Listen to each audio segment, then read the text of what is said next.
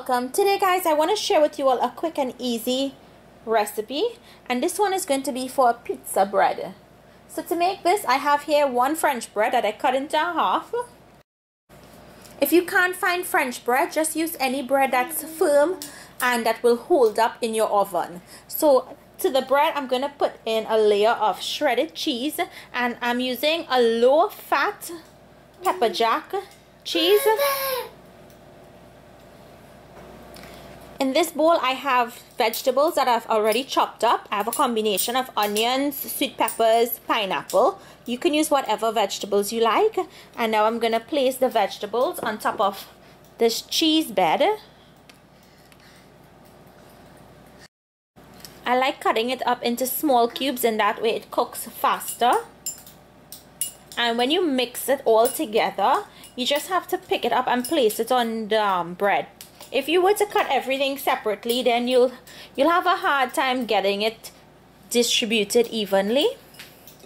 Next, I'm lightly dusting some oregano onto the vegetables, and if you didn't want to put the oregano, you don't have to. If you guys wanted to put a layer of marinara sauce on the bread before you put the cheese, that's another option.